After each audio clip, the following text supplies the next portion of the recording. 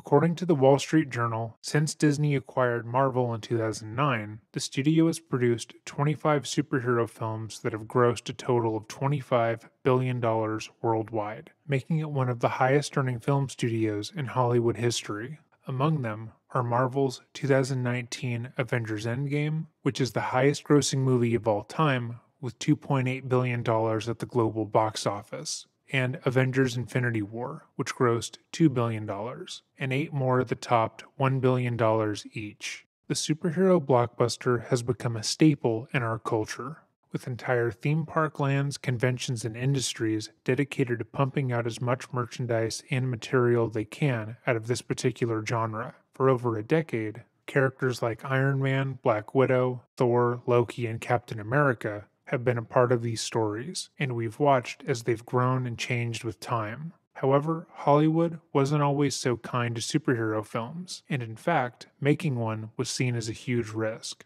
Though there had been some success in the genre, notably with Tim Burton's Batman, it wouldn't be until the 2000s that superhero movies would become worldwide blockbusters, and it all started with the first X-Men movie in 2000. The movie launched the genre as we know it today.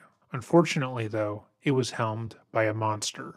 Welcome back to another episode of Dreading, or if this is your first video, welcome. Today we are going to be talking about the case of Bryan Singer, the filmmaker who has a long, documented history that tends to be looked over and ignored. In fact, if I were to guess, this video's comment section will likely be filled with people defending Singer in a similar fashion to the comment section of our Kevin Spacey video. But regardless, I feel this video is important as Hollywood and the people who have behaved just like Singer can act with impunity, as long as what they have done isn't talked about. This video heavily references multiple articles from The Atlantic, interviews that Singer has done over the years with the Huffington Post, smaller publications, and many more independent sources. All of the sources that I have used will be linked in the description box down below, and the information has all been fact-checked by myself and a third party, who I paid out of pocket.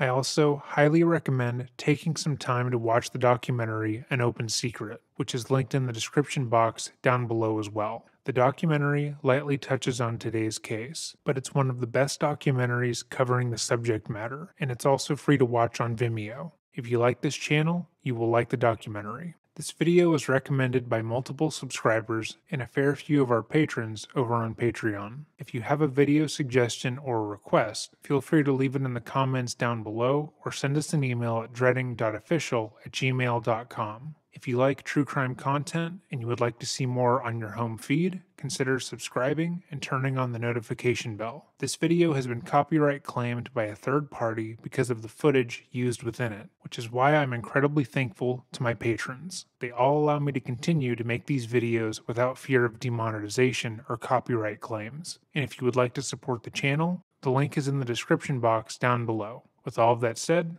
let us begin. Bryan Singer was born September 17, 1965 in New York, New York, and was later adopted to parents Norbert and Grace Singer. Both Norbert and Grace were extremely well-connected people, with Norbert being a high-power corporate executive and Grace being an environmental activist. Bryan would be raised in West Windsor Township, New Jersey, and would begin making films at a young age. In an interview with the Huffington Post in 1998, Singer would cite his interest in photography and filmmaking starting at a young age, stating that, quote, "My neighbor was a photographer for the high school yearbook, and he was really cool, so I thought it would be cool to be a yearbook photographer." For Bryan, photography, film, and later directing felt like a form of therapy, and allowed him to exert control over some small part in his life. He would later attest to the fact that he often felt like an outsider in the world, both because of the fact that he was adopted into his family and that he was gay. Through his art, he felt he could better reflect the world he wanted to see, instead of the world that he lived in. In an interview he would give in 2003, he would state, "I grew up being a horribly awkward kid, a terrible student, and now I find myself as a filmmaker. You feel kind of alone in the world because you're separate from everyone else."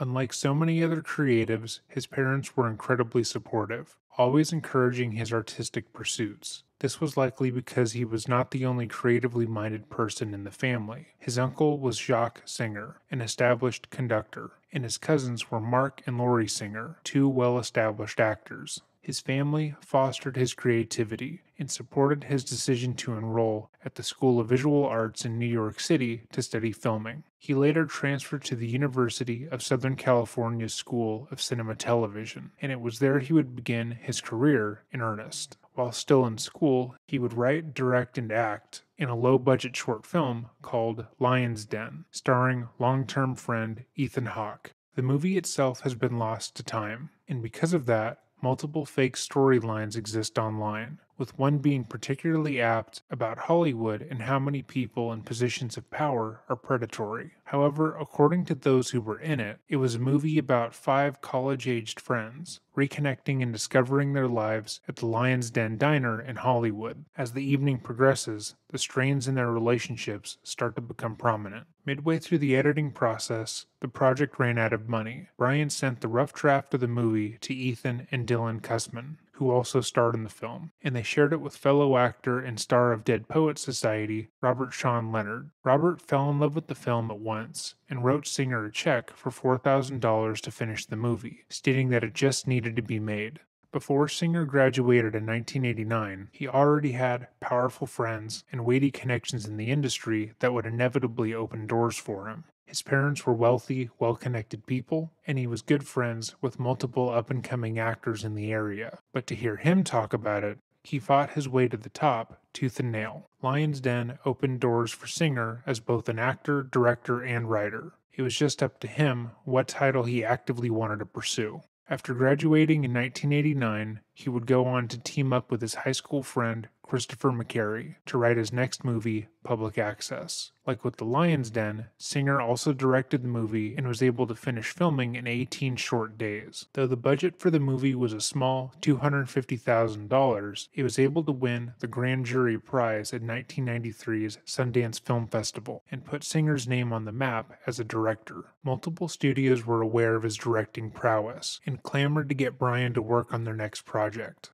With studios giving him nearly free rein to do what he wanted, he once again collaborated with Christopher, this time on the 1995 crime thriller The Usual Suspects, which starred fellow Predator Kevin Spacey. It would be on this production that Singer would be tied to inappropriate behavior on set, although not done by him. As a director and producer, it would fall to Singer to protect the actors and actresses who were working under him. He would be the final line in decision-making, and in this case, he opted to let Kevin's negative behaviors slide. According to actor Gabriel Byrne, while filming in 1994, production was halted due to Kevin's repeated inappropriate sexual behavior on set. While the details of what Kevin was specifically doing has not been made public, Spacey had already been in multiple sexual abusive relationships with minors, grooming them to believe that he, an adult, was in love with them and was known to sexually exploit minors. According to Gabriel, the reasoning for the shutdown was not told to the other actors, and when he did hear rumors of inappropriate behavior occurring on set, they were laughed off as, "That's just how Kevin is." He stated, he was kind of a joke in that people would say, "Oh, well, that's Kevin," and nobody really understood the depth of his predations. It was only years later that we began to understand that filming was closed for a particular reason, and that was because of inappropriate sexual behavior by Spacey. Singer contested Gabriel's summation of events and told TMZ that filming was never shut down, and no allegations of inappropriate behavior occurred on set. He claimed that had Kevin acted inappropriately, he would have stepped in and stopped filming, and said, "I don't know why Byrne said that. It baffles me. I'll ask him when I see him, and I do run into him quite often." When the film premiered, it was highly lauded, with many people still listing it as one of the greatest films of all time. It won many awards, including 3 BAFTAs and Academy Awards, and cemented Singer as an A-list director. However, after such a wild success came a horrendous failure. His film, Apt Pupil, which was based on Stephen King's novella and starred Sir Ian McKellen, was critically panned and viewed as a complete failure. But the production of the movie would once again be marred by inappropriate behavior. this time by Singer. In the movie, there is a scene that takes place inside a high school locker room and shower, and shows minors completely naked, censored only by steam. The wardrobe department instructed the minor extras that were on set that day to wear skin-colored G-strings to avoid being filmed completely naked. Their guardians were ushered out of the studio for shooting, and it was then that Singer told the minors to strip completely naked for the scene. One of the extras was Devin St. Albin, who was only 14 at the time. After shooting, he told his parents what had happened, and they were immediately uncomfortable with the fact that Bryan had filmed their child completely naked in the shower. They filed a suit against him, claiming trauma from the experience, charging the filmmakers with, among other things, infliction of emotional distress, negligence, and invasion of privacy. Shortly after filming, other extras who were involved in the film joined the lawsuit, corroborating Devin's story and stating that Bryan had filmed them completely naked, and in essence, had produced child porn. This accusation led to an 8-month investigation by the Los Angeles District Attorney's Office, who somehow found that there was no cause to file charges, despite 9 minors all corroborating with each other's stories. In 2019, when The Atlantic was investigating these claims, they corresponded with multiple people who had been working on the set that day, and none of them denied that the kid actors were made to disrobe. According to the article, one of the crew members later said he thought there had been a screw-up the day of the shoot, that only the adult extras were supposed to have been asked to appear naked, and that somehow the minor and adult extras had been mixed together, which verifies that the children on set were meant to be completely nude, and this did in fact take place. However, the Los Angeles District Attorney's Office seemed to believe that the claims were nonsense. They dismissed the case due to lack of evidence, and Bryan released this statement in response. "The claims against me have no merit and nothing happened that day, and that is a fact. From my perspective and the perspective of many people who were there that day, and it also happens to be the district attorney's opinion after a months-long investigation. It's just an unfortunate thing that occurs, I believe, when one is working with a company that has a lot of money. I have never experienced anything like that before, but I have been told by friends who've been in the business a lot longer that I should expect it not be the last time. Which is a strange thing to say, as there are plenty of actors, writers, and directors who haven't been accused of filming minors naked. But in a way, he was right. The allegations wouldn't be the only ones made against him. It should also be clarified that the Los Angeles District Attorney, police, and general law enforcement have been known to hand-wave criminal complaints if there are powerful people involved. I plan on covering this much more thoroughly in the future. Years later, Victor Valdovinos would come forward to The Atlantic and stated that when he was 13, working on the set of Apt Pupil, he was molested by Singer. The following is an excerpt from the article by Alex French and Max Potter. In the spring of 1997, when Victor Valdovinos was in 7th grade, he showed up to school one day to find a big-budget film production underway. All around them were tractor-trailers, mobile dressing rooms, and people with walkie-talkies behaving as if they owned the place. The movie was Apt Pupil, Singer's first project after his breakthrough The Usual Suspects. Filming took over Elliott Middle School in Altadena, northeast of Los Angeles. Late one afternoon, after basketball practice, Valdovinos stopped in an empty restroom. While standing at a urinal, he says, he felt a presence behind him. He turned around and saw a bespectacled man in his early 30s who was Bryan Singer. He looked Valdovinos over. Valdovinos remembered him saying, "You're so good looking. What are you doing tomorrow? Maybe I could have somebody contact you about putting you in this movie." By Valdovinos' account, his experience on the Apt Pupil set was far more upsetting. After being dropped off by his father one morning, he was directed to the locker room. Shooting was about to begin. He remembers that the locker room had been divided, a screen here and lights over there. A crew member gave him a towel and told him to disrobe completely and wrap the towel around his waist. He was 13 years old. He hadn't even had his first kiss. "I'm hanging out," Valdovinos says, and all of a sudden, Bryan comes in. He goes, "Hey, how are you?" Real cheerful. And I'm like, "Hi." I can't remember his exact words, but he was kind of just saying, "Come back here." He kind of directs me. He kind of grabs me, and he takes us to the back area, which was kind of closed off. Like, this is the whole locker room. Valdovinos gestures to suggest the space. They're doing their stuff over there, and I was back here.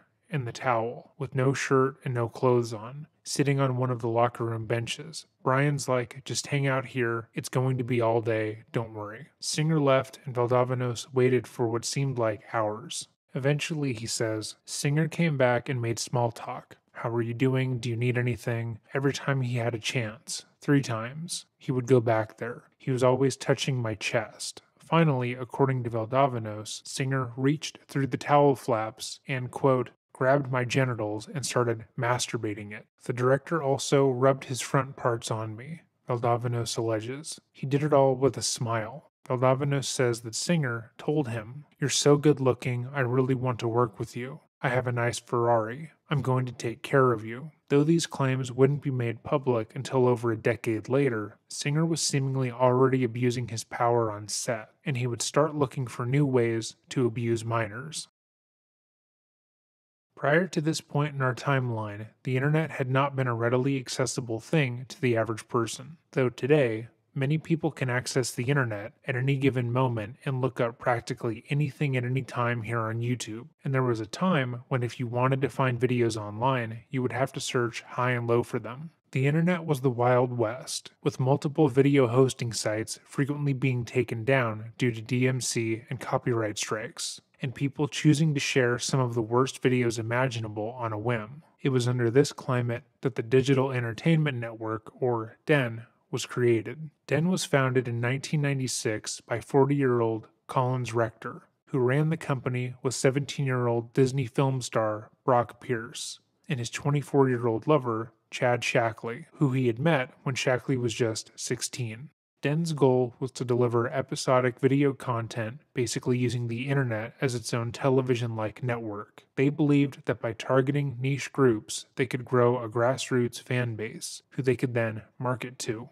While the pitch for DEN seemed legitimate at the time, we now know that DEN served as a front for a number of pedophiles in Hollywood to meet with and sexually assault young boys. In 1999, a lawsuit was filed against Mark Collins Rector. The plaintiff alleged that the entrepreneur had molested him for 3 years, beginning in 1993, when he was only 13. Following the lawsuit, he, Shackley, and Pierce all resigned from the company, leaving it in the hands of Jim Ritz.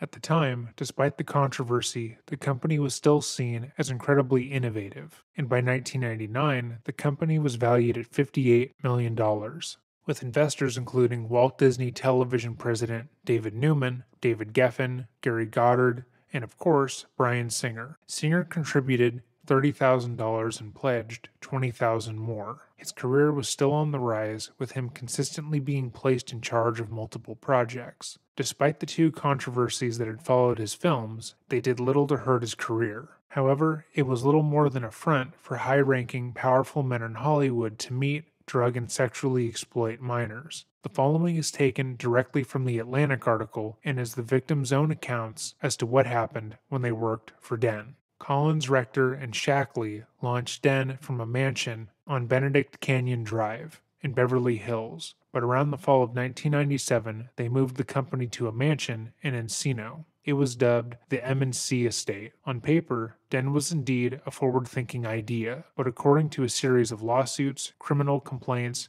and a federal investigation, the company's Encino mansion became a party house where teenage boys were allegedly given alcohol and drugs and encouraged to have sex with older men, and in some cases, raped. One early, senior-level DEN employee remembers asking why so many teenage boys were on the payroll and being told that they did computer work. The employee also recalls attending a company party and seeing teenage boys filing into a movie theater in the Encino mansion. The employee tried to go inside but was stopped by a bodyguard who said, "Kids only."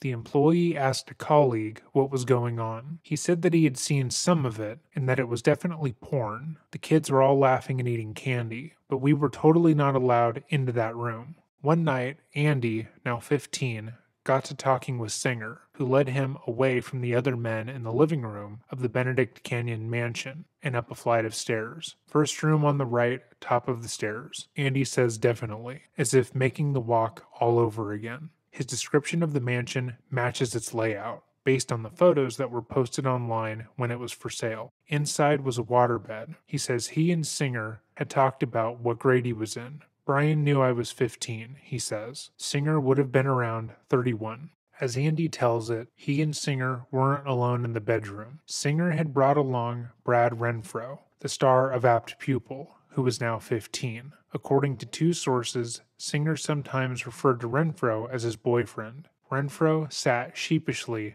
next to the waterbed, looking unsure of what to do while Singer and Andy fooled around. Clothes came off, but Renfro didn't move. I remember wanting Brad to join in. Andy says, I don't think Brad was gay or even bi. I think he was going with the flow. We talked about it. Like me, he looked around at all the things these guys had, all of the money. Maybe he thought the guys were going to do things for him. Renfro died of a drug overdose in 2008 at the age of 25. Andy says Renfro left the room, and Andy had sex with Singer. I just remember how loud the moaning was. I remember thinking, God, there's a big group of people downstairs hanging out in the living room and they can probably hear him. That bothered me, so I stuck my hand over his mouth or in his mouth just to stop it. We went downstairs and it was really awkward. I just acted like it was no big thing. Andy says he slept with Singer a handful of times after that. One night, around 1999, he met up with Singer in Las Vegas. They took a long walk. I showed him where all the gay bars were, Andy recalls. It was awkward. He had another boy or two with him and had no interest in me. Andy wasn't the only person to sleep with Singer at a den party. Another minor, identified only by the name Eric, spoke about his time working for Den and being sexually assaulted by Singer in the article stating, he first met Singer at a party at the director's place on Butler Avenue. The Apt Pupil controversy was then big news in Hollywood. According to Eric, Singer mocked the lawsuits. He imitated a Southern lawyer. Mr. Singer, please tell the court exactly, did you or did you not put your hands on that boy? Mr. Singer, answer the question. Later that evening, Eric says, he and Singer got to flirting in the hot tub. Just so you know, I'm 31, Singer says. Just so you know, I'm 17, Eric responded. He says they had sex that night.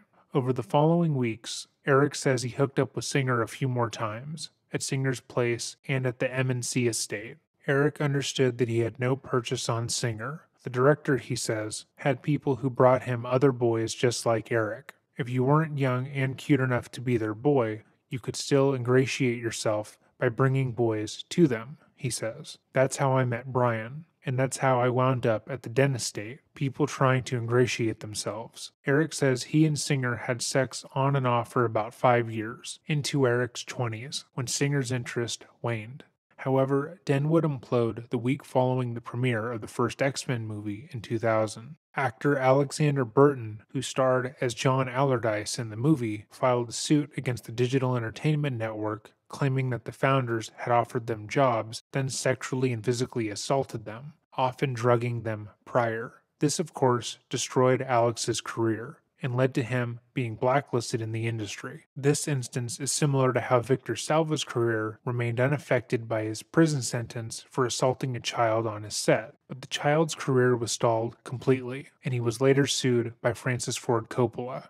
Alex was joined by two other accusers in the lawsuit, that being Mark Ryan and Michael Egan. The lawsuit was eventually settled confidentially. However, the results were then leaked. It was revealed by BuzzFeed that the three accusers were awarded $2 million in a judgment and another $1 million in accrued interest. The settlement established that the accusations leveled against those who attended the den parties were, at the very least, in the vicinity of predators. When the photos were circulated showing these parties, the predatory nature of what was going on was obvious. Dan Charon, the attorney who represented the claimants, stated that those who attended these parties and the investors of Den were all aware of the abuse going on, and in fact, poured money into the company to use it as a brothel. He was quoted by Radar Online saying, some of the investors received, in addition to their stock, a piece of male brothel for their money. Anyone who had dinner at the estate or went to a party there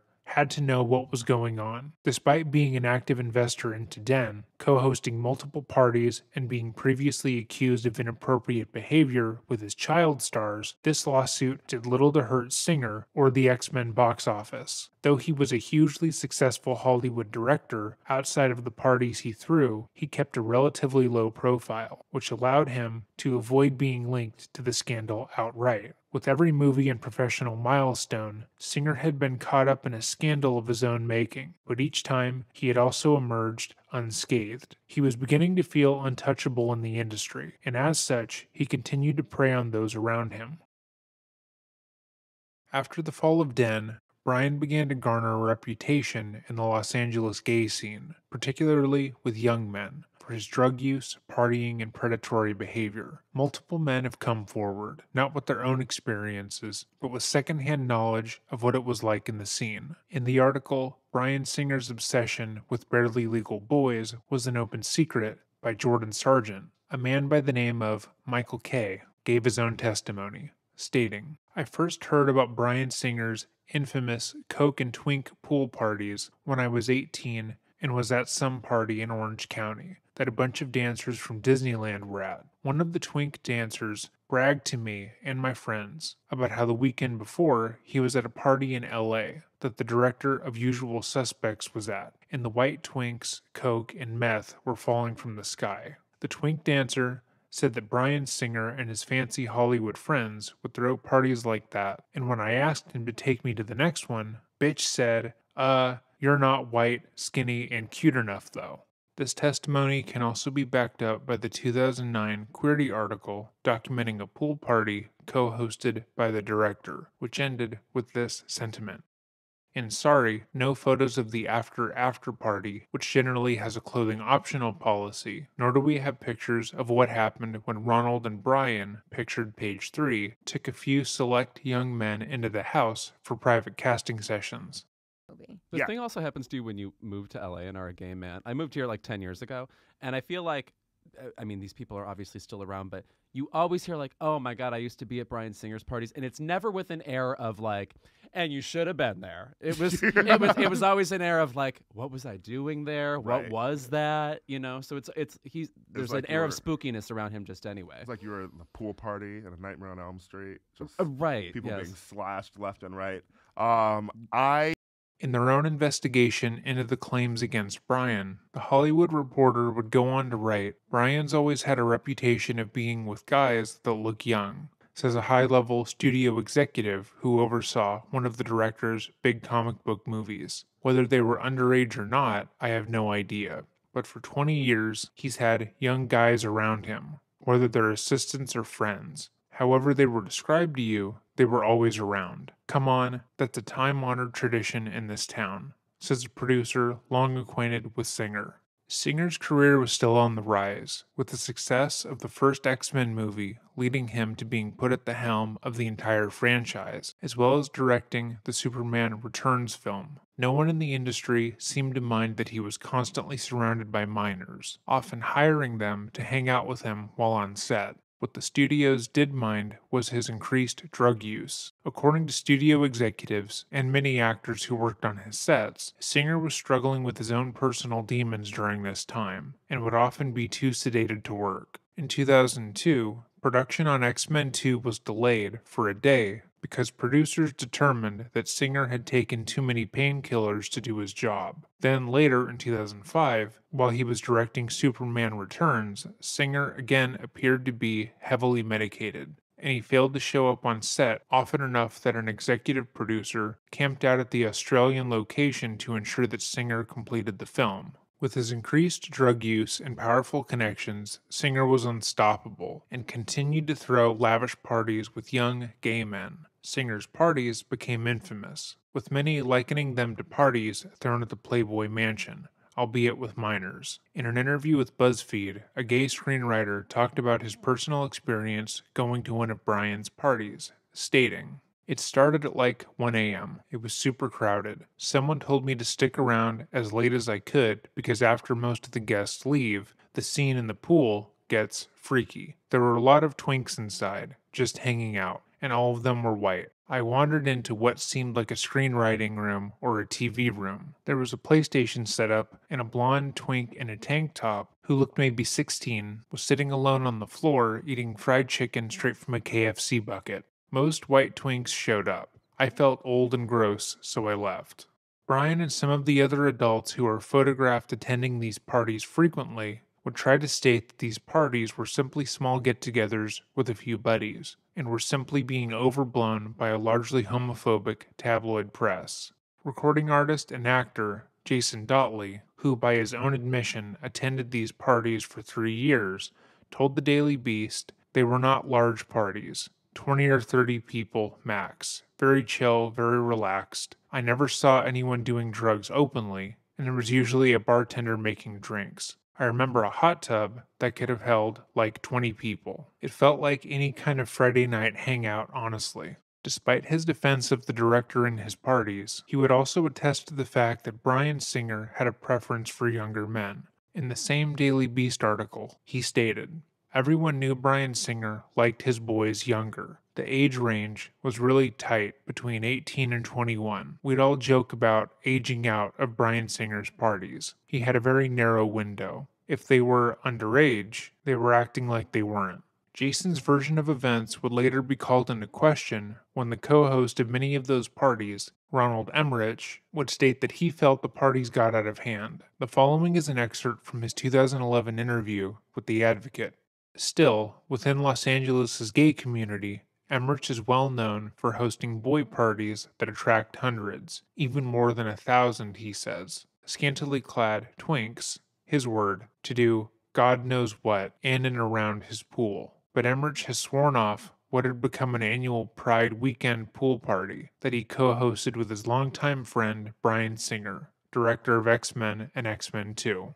That got out of hand, says the filmmaker, leaning forward on his living room couch to take another sip of an espresso. 4 or 5 years ago, I kind of proposed to Bryan that it should be no more than 400 people. You know what Bryan said? "You want to make it that exclusive." I said, "Are you kidding me?" But then I kind of realized when Singer makes a New Year's party, there's like 600 or 700 twinks running around, and he's hiding in his room. That's quite typical. Emmerich estimates that the last party they hosted in 2009 drew 1,200 guests. I don't know anybody anymore because all my friends said, "Oh fuck it, I'm leaving." I said no more. This is becoming a circuit party. Indeed, photos on gay blogs make the whole thing look like the prelude to an orgy. But Emmerich states that whatever happened, he didn't partake. We had security and I said, "I'm going to bed now, just throw them all out." Blogs and forums were filled with young men discussing things they had seen and been a part of in Singer's presence. Whenever his name was brought up in discussion, inevitably, someone would chime in about how they had seen him with a young boy or promising young actor, but these claims were often hand-waved as nothing more than speculation. That is, until 2014. In 2014, Michael Egan filed a civil lawsuit against Bryan, citing that on August 1st, 1999 and October 31st, 1999, when he was 17, Singer flew him to Kailua, Hawaii and assaulted him. Singer flew the 17-year-old out under the guise of discussing movie roles with him, but each time, Bryan fed him drugs and alcohol, then sexually assaulted him. The lawsuit claimed that Egan had been abused and sexually exploited at the Den estate in Encino since he was 15 years old, and that it was through Den that he met the established director and producer. Egan went on to say that he met Singer when Collins Rector passed the 15-year-old to him during a sex act, and after that, the two continued to have sex. The following is Egan's testimony, as seen in the Atlantic article. One night after a long walk alone, according to the suit against Singer, Egan came across Singer in the pool area. Singer was angry that Egan had gone missing. He allegedly gave Egan a drink that, quote, impacted his motor skills. Egan claimed that Singer laid him down on a lounge chair and spit on Egan's buttocks, spanked him, and forced a handful of cocaine onto Egan's face. He then anally raped Egan.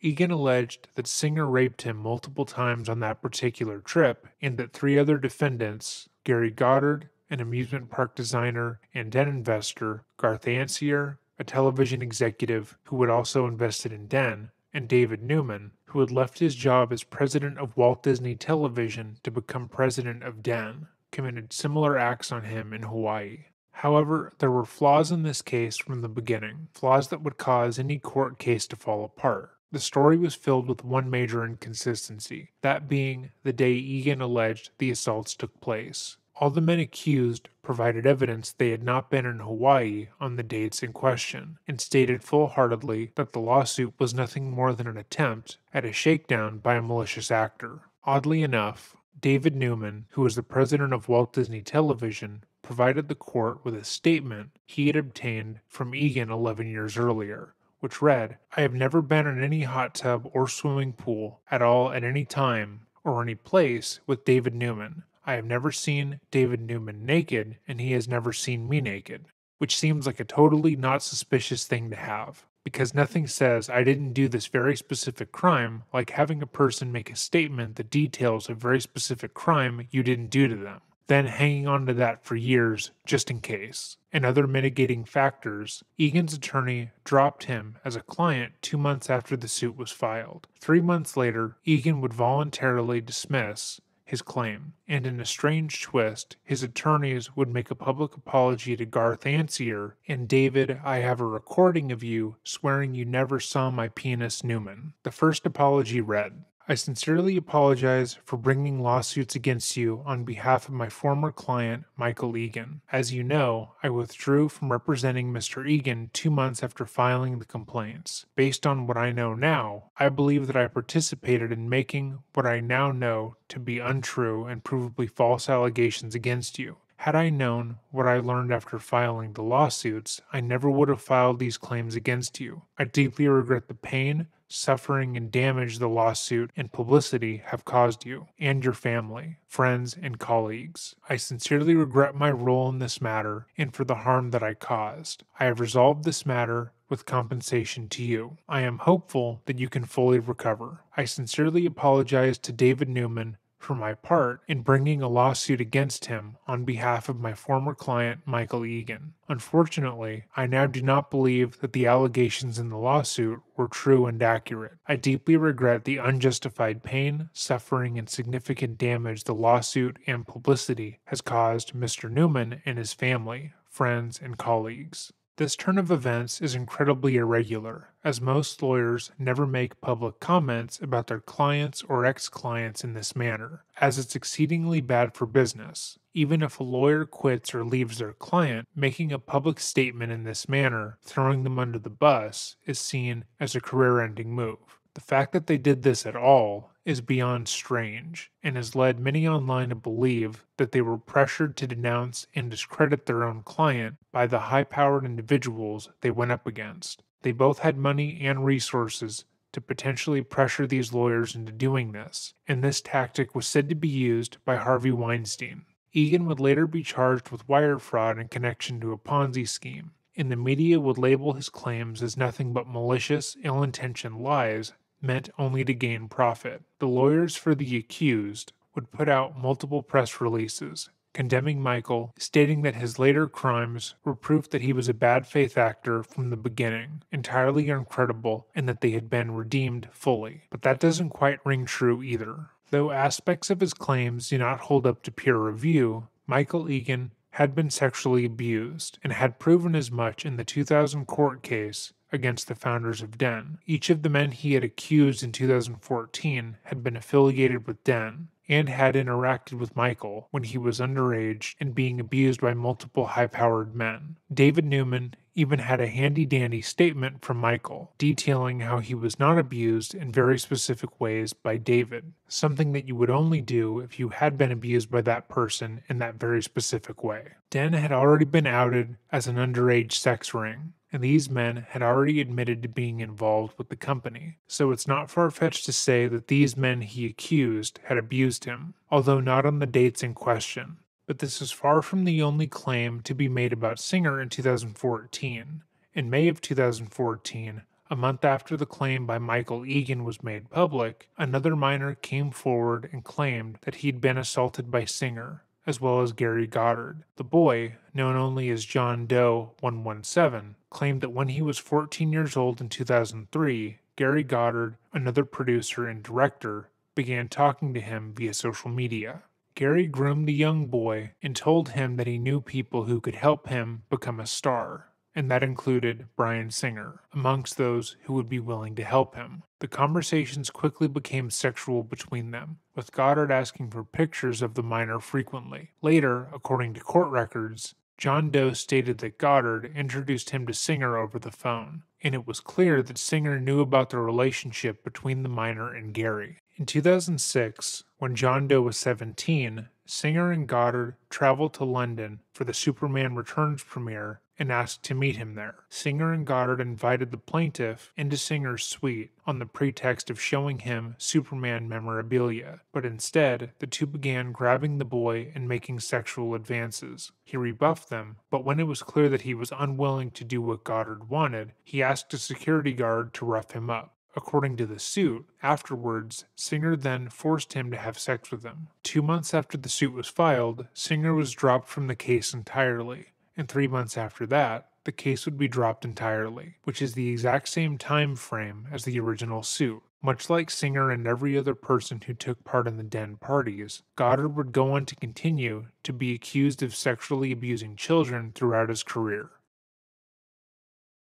On November 24th, 2014, the documentary An Open Secret premiered and immediately made waves. The documentary shed a light on the culture of sexual abuse in Hollywood, particularly towards minors. The documentary showcased 5 former child actors discussing the abuse they had gone through, and shed a light on how managers, agents, casting directors, and other people in the industry methodically groom minors into feeling as if they have no other choice but to do as they say. Various different agents and actors who abused minors were put on display, with one agent being interviewed for the documentary later admitting on a phone call that he too sexually abused his minor clients. It's a fantastic, if not entirely devastating watch, and I highly recommend watching it if you haven't already. Bryan is featured heavily in the movie, though no direct claims were made against him, and none of his former allegations were presented. Bryan's intense involvement with Den and how the site was used to recruit and sexually abuse young boys was placed on full display. Many who were present at the time discussed how the den house, which Bryan would frequent, was constantly filled with drugs, and if you lived there, you were forced to obey the rules, like, if you wanted to use the pool after 6, you have to swim naked. Though the movie got tremendous reviews and people were shocked at how normalized child predators were in the Hollywood industrial complex, because of its subject matter, absolutely no company would distribute the movie. According to Gabe Hoffman, the producer, we got 0 Hollywood offers to distribute the film, not even one, literally no offers for any price whatsoever. This, of course, is likely because distributing a movie would make people more aware of the problem, which is the exact opposite of what people in Hollywood want. But this would spell the beginning of the end for Singer. Shortly thereafter, Singer reportedly left the production of X-Men Apocalypse, walking off set and never returning. He was quickly replaced, and while it seemed he might possibly face consequences for his actions, he was then hired to direct the Queen biopic Bohemian Rhapsody. And like every other production Singer had been a part of since The Usual Suspects, he created a toxic and unhealthy work environment. Production was shut down multiple times due to Singer deciding to simply not come to work. He clashed with the lead actor, Rami Malek, multiple times, and like before, he was clearly abusing drugs while working. While filming on October 31st, 20th Century Fox terminated their deal with his production studio, which had been in place for over a decade. With the dawn of the Me Too era, people were talking about Harvey Weinstein, Bill Cosby, R. Kelly, and other powerful people who were known to have abused their power and influence in Hollywood. Various actors and actresses made references to Singer, mentioning how he had been known to throw parties with the express purpose of assaulting minors, but for the most part, he remained untouched. That is, until November 1st, a day after his contract wasn't renewed. That day, a Twitter user by the name Justin Smith would come forward and make another claim against Bryan. The following is the Twitter thread as it was posted. I first met #Bryan Singer in 2000. My boyfriend was one of his best friends, so I had many interactions with him. From the first time I met him, he was always on something. He also constantly hit on me, always asking me to show him my dick or ass. When I tell my boyfriend about this, he'd say, "Oh, Bryan just gets playful when he's high." But we stopped dropping by his house at my insistence. We would still bump into him at parties. He almost always had a posse. This was always him. 2 to 3 older, 50 to 70-year-old men who were obviously on drugs, but still wearing their dress shirts and pants. He introduced them as producers, and at least 5 to sometimes 10 young men. I should really say boys. None of them could have been older than 16 or 17. They were all aspiring models or actors who were always doped up or naked. Bryan always made a point to tell me that they were going to his place for a, quote, private party and asked me to come with them. I said no every time. The same scenario happened 5 times. Every time, the cast was different. Different gross old producers, different harem of boys. But every time, Bryan tried to convince me to join, offering me drugs, even offering me a bit part in X-Men 2. One night, I asked him who these old men were, and he said, "They have a lot of money." I then asked who all these young guys were, and he said, "Does it matter?" and laughed. And I laughed back. Yes, I hate myself for it. I don't really have an excuse. The same situation had played out so many times, and even though I knew what was happening was awful, I think part of me had resigned myself to the fact that this was Hollywood. Speaking about this was unimaginable then. That same night, in response to all my questions, Bryan again asked to see my dick. I said no. He then asked to feel my ass. After hesitating, I relented, thinking he'd give it a quick squeeze, but nope. He quickly and very aggressively shoved his hand down my jeans and underwear and tried to shove a finger inside of me. He had his other hand clamped on my shoulder so I couldn't immediately move away. He penetrated me for a split second before I shoved him away. I said no, I just wanted to go home. He said fine, but I'd better not tell anyone because no one would believe me anyways. I absolutely believed this, so I never said anything until now. I never went to any of Bryan Singer's private parties, but I guarantee the stories of the young men who say they were raped are true. I witnessed the beginning of so many of these nights. I wish I would have loudly objected to what I saw happening. I also wish I would have had the courage to speak out when he sexually assaulted me. It didn't benefit me at all to stay silent. All it did was allow myself to become disillusioned and bitter. I hope telling the story helps, not just me, but anyone else who's struggling. In response to that tweet thread, Singer took down his Twitter account. Then, shockingly, the accuser's account was deleted as well. At the same time, any small or independent outlet that reported on the story would almost immediately take their articles down, which fueled widespread speculation that Singer was threatening outlets with legal action. But still, the allegation spread and was reposted by Jessica Chastain, who had worked with Singer on the X-Men movies. 9 days after the Twitter thread was made, actor Anthony Edwards accused Gary Goddard of child sexual abuse. Gary, once again, was another investor in Den, and had formerly been accused with Singer of assaulting John Doe. Goddard's name being placed in the news for another sexual abuse scandal only amplified the attention that was on Singer. People who had been vaguely aware of the Twitter thread and Singer's past actions were now inundated with posts discussing how it was possible for Singer to know so many predators without being one himself. Pressure continued to mount until, on December 1st, Bryan stopped showing up to set for Bohemian Rhapsody. Much like he had with X-Men Apocalypse, he had opted out of working. His representatives would state that he has to take some time away due to health concerns and a family emergency. However, many who were present knew that to be false. 3 days later, amongst mounting concern and frustration, he was officially fired from the movie, and his longtime publicist stated he no longer was working with the infamous director as well. On December 7, 2017, 32-year-old Cesar Sanchez Guzman filed a civil complaint against Bryan, alleging that he assaulted him when he was 17 years old in 2003. According to the complaint, in 2003, a 17-year-old Caesar was invited to a party hosted by Lester Walters, a wealthy tech investor who, like Bryan, was known for throwing large parties with young gay men. It was at this yacht party that Caesar met Bryan Singer, who plied him with alcohol before offering to take him on a tour of the yacht. But instead of giving him an actual tour, he took him into a small room and closed the door. He then, according to the legal documents, forced Caesar down on the ground and shoved his face into his crotch, telling him to perform oral sex on him. Singer pulled out his penis, smacked the 17-year-old in the face with it, and forced it into Caesar's mouth. Caesar told the older producer to stop and tried to end the interaction, but Singer wouldn't take no for an answer.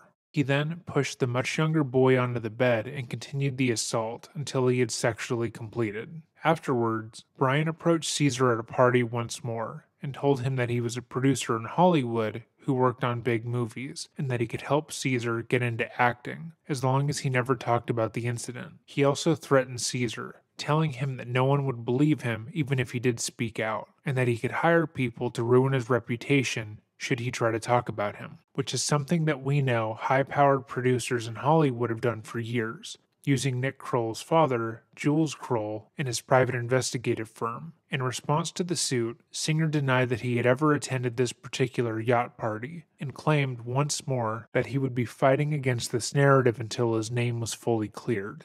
But strange things began to happen. Shortly after the suit had been filed, Sanchez Guzman began to be stalked and harassed at work. His boss noted that he would be followed by multiple different people, and when he eventually approached them, they told him they were private detectives, but made no mention of who they worked for. He claimed he began to get harassing messages at all hours of the day, and then, 4 months after the lawsuit began, surprisingly, he received notice that he was being investigated by the IRS, and that he and his ex-wife were being investigated by immigration officials. Singer had the ability to pay for high-powered, incredibly well-connected lawyers and private firms that could make Caesar's life hell, as long as the lawsuit persisted, and they did. Caesar was forced back into bankruptcy, with Singer's lawyer fighting that the suit cannot proceed before his bankruptcy proceedings were settled, and fighting for Sanchez Guzman's ex-wife's green card to be revoked. Singer has claimed he had no part in these dealings, that he and his lawyers would never use such means to win a case, but using common sense and basic reasoning, we know that is not the case. But unlike the other men who had dropped their cases and been harassed into silence, Caesar persisted, deciding that even if it cost him everything, he wasn't going to back down from the man who assaulted him. For years, the case persisted, being blocked at every corner by Singer, until finally, in 2019, The Atlantic published their article, "Nobody is Going to Believe You," which was an in-depth investigation into Bryan Singer's life and the cacophony of sexual abuse claims from minors that had followed him for years. The article was written by Alex French and edited by Maximilian Potter, two men who worked at Esquire, where the article was initially meant to be published. The pair would later write this statement, giving the details into what happened. We have been asked why a story reported and written by two Esquire writers is being published in The Atlantic. The story began with our editors at Esquire. After months of reporting, the story went through Esquire's editorial process, which included fact-checking and vetting by a Hearst attorney, and the story was approved for publication. The story was then killed by Hearst executives. We do not know why. We feel fortunate that The Atlantic decided to work with us, and we are grateful that the piece has gone through The Atlantic's thoughtful editorial process, which included another rigorous fact check and robust legal vetting. We are most grateful that the alleged victims now have a chance to be heard, and we hope the substance of their allegations remains the focus. This was incredibly similar to how almost every article involving the Justin Smith claims that were made via Twitter were subsequently taken down and deleted. But Alex and Max were not deterred and instead went to The Atlantic with the story, and it was published in their March issue of 2019. The article made significant waves and pushed the Sanchez Guzman lawsuit back into the forefront of people's minds. The article made mention of how Caesar had been harassed since filing the lawsuit and brought up the various other issues he was dealing with from the IRS and immigration, alluding to the fact that Singer and his legal team were likely behind it. In response to the article, Singer released this statement to Business Insider, as well as to his Instagram page. The last time I posted about this subject, Esquire magazine was preparing to publish an article written by a homophobic journalist who has a bizarre obsession with me dating back to 1997.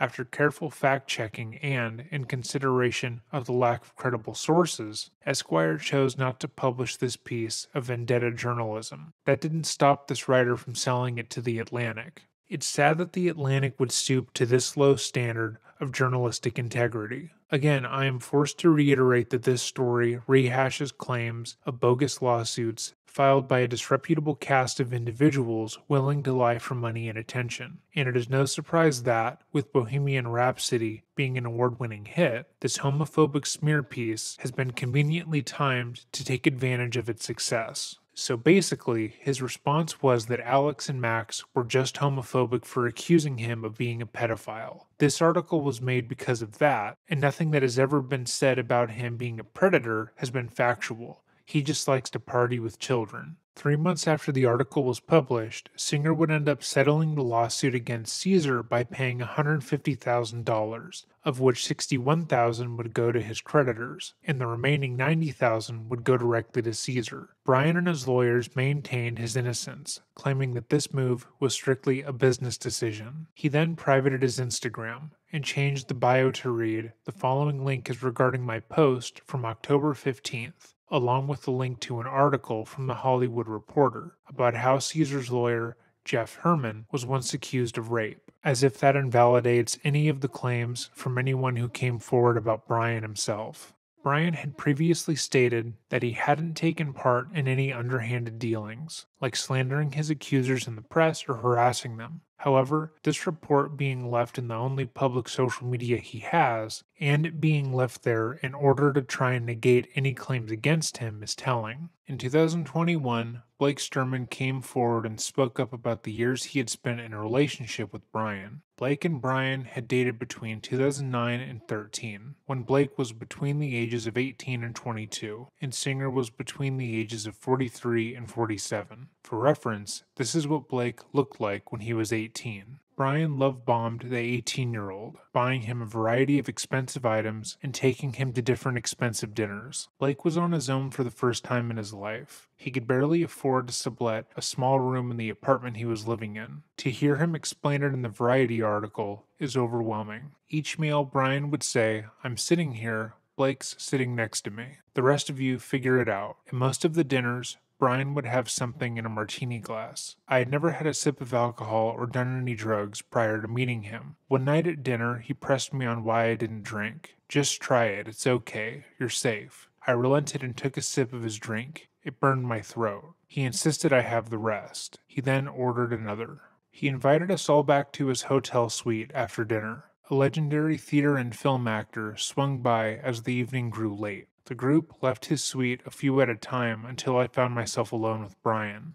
I was newly 18, alone in a hotel suite with a rich and famous man who was giving me his full attention, and I was intoxicated for the first time in my life. My chest grows tight now just thinking about it. You can imagine what happened next. I didn't know I was allowed to say no. I didn't know that alcohol was affecting my decision-making ability. He went on to explain being a part of the barrage of young men who Bryan kept around himself at all times. Older men would lead groups of twinks, like me, into Bryan's house. It was expected that these men had already vetted these boys to make sure they were legal. He would come hang out for a bit, make sure everyone had drinks, and then he'd pick the one, two, or more he liked, and we'd see them an hour or 3 later. I was often one of them. I wanted to think I was special, different from all the others. I did everything I could to prove myself. I worked hard and secured contract work at various firms and studios. Bryan told me I was talented. He was mentoring me.